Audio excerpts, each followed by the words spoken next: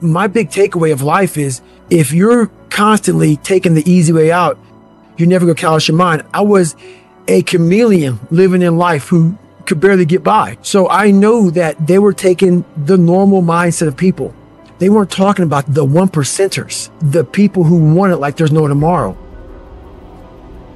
Everything I didn't want to do is what got me to where I'm at today. It's about what you're saying to yourself, but it also comes with work. So whenever I was getting beat down, physically, mentally, spiritually, whatever I was going through, just saying, you can't hurt me. I had this haunting voice in the back of my head. A lot of us have it. We just ignore it. And it was there for years. So I knew in the back of my mind that I could pull off this whatever I wanted. I knew I could. I knew that, but I was afraid of the work because I wasn't gifted with brains. I wasn't gifted with God-given talent as far as like athleticism.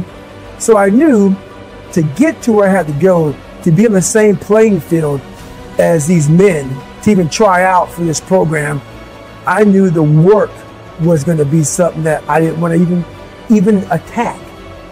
So I would just put it off. It haunted me. That's what I realized for myself was I wanted that comfort zone that everybody looks for, that pat on the back. They don't want to hear all the bad. They want to hear everything that they're doing right. And I realized that's what kept me in this world. That's what kept me in this world of not accomplishing anything. What I did was I became that big, bad, nasty that you don't want to walk into at nighttime. I became the roughest critic in the world on myself. And that's what changed me.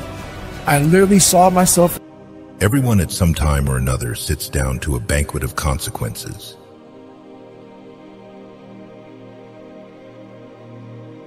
A man who is as wise as a serpent can afford to be as harmless as a dove.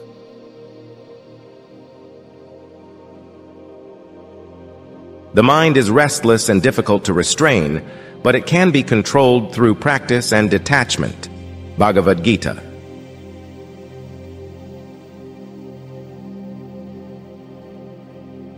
You need something to fall back on when you get depressed. Find something you love, something you can lean on to, something that would keep you going.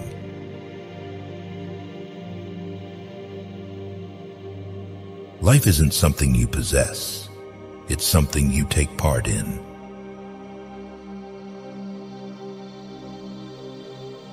You are the average of the 5 people you spend the most time with. Jim Rohn.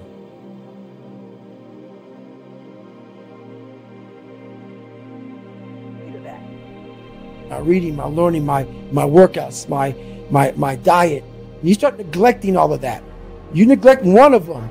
You can neglect all of them a long time. It's going to haunt you. When you start seeing that, my God, I haven't eaten right in a long time. Haven't been sleeping right in a long time. It can only be one of those things to take you off. I'm very aware of my eating, my sleeping, my disciplines of life. And when I started to get too far away from them, it's a hard stop. And the only thing that gets me mad nowadays is that so many people die with untapped potential because they think that someone else is better than them. And they were born not with the greatest tools.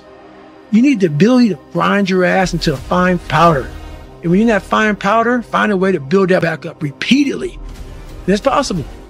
When you come from a small town and you come from a place that a lot of people don't want to come out of it and get out of it, and all you want to do is become somebody, you've got to be able to get out and let your mind see open-mindedness. Because a small town, what it does to you is it closes your mind, completely closes your mind. Not everybody. This isn't everybody, a lot of people. You have to be able to go out there and create open-mindedness. You need space. You need space to see the world. Like a lot of racism, a lot of ignorance in the world, it comes from people not being out and seeing other things, seeing other people. That's why we judge so harshly, because our minds are so closed to the reality of life, period.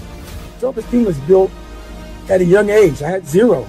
So that's why that discipline for me was important. It takes nothing to be a loser.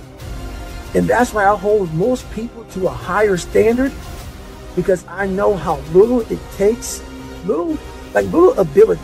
Like, you need no talent, you need no greatness inside of you, and you can still be a bad mother. What then disturbs me? The sea? No, but my opinion. Again, when an earthquake shall happen, I imagine that the city is going to fall on me. Is not one little stone enough to knock my brains out? What then are the things which are heavy on us and disturb us? What else than opinions? What else than opinions lies heavy upon him who goes away and leaves his companions and friends and places and habits of life? Now little children, for instance, when they cry on the nurse leaving them for a short time, forget their sorrow if they receive a small cake. Do you choose then that we should compare you to little children? No, by Zeus, for I do not wish to be pacified by a small cake, but by right opinions. And what are these? Such as a man ought to study all day and not to be affected by anything that is not his own, neither by companion nor place nor gymnasia, and not even by his own body, but to remember the law and to have it before his eyes. And what is the divine law? To keep a man's own, not to claim that which belongs to others, but to use what is given, and when it is not given, not to desire it.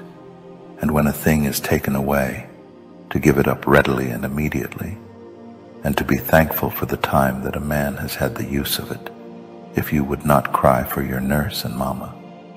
For what matter does it make by what thing a man is subdued, and on what he depends? In what respect are you better than he who cries for a girl, if you grieve for a little gymnasium, and little porticos, and young men, and such places of amusement? Another comes and laments that he shall no longer drink the water of Dirce. Is the Marcian water worse than that of Dirce? But I was used to the water of Dirce, and you in turn will be used to the other. Then if you become attached to this also, cry for this too, and try to make a verse like the verse of Euripides, the hot baths of Nero and the Martian water. See how tragedy is made when common things happen to silly men. When then shall I see Athens again and the Acropolis? Wretch, are you not content with what you see daily? Have you anything better or greater to see than the sun, the moon, the stars, the whole earth, the sea?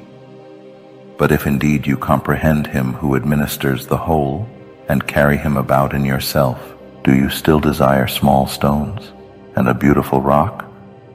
When, then, you are going to leave the sun itself and the moon, what will you do? Will you sit and weep like children? Well, what have you been doing in the school? What did you hear? What did you learn? Why did you write yourself a philosopher when you might have written the truth? As I made certain introductions and I read Chrysippus, but I did not even approach the door of a philosopher. For how should I possess anything of the kind which Socrates possessed, who died as he did, who lived as he did, or anything such as Diogenes possessed? Do you think that any one of such men wept or grieved because he was not going to see a certain man or a certain woman, nor to be in Athens or in Corinth, but if it should so happen in Susa or in Ecbatana? For if a man can quit the banquet when he chooses, and no longer amuse himself, does he still stay and complain? And does he not stay, as at any amusement, only so long as he is pleased? Such a man, I suppose, would endure perpetual exile or to be condemned to death. Will you not be weaned now like children and take more solid food and not cry after mammas and nurses, which are the lamentations of old women? But if I go away, I shall cause them sorrow. You cause them sorrow? By no means, but that will cause them sorrow which also causes you sorrow. Opinion. What have you to do then? Take away your own opinion, and if these women are wise, they will take away their own. If they do not, they will lament through their own fault.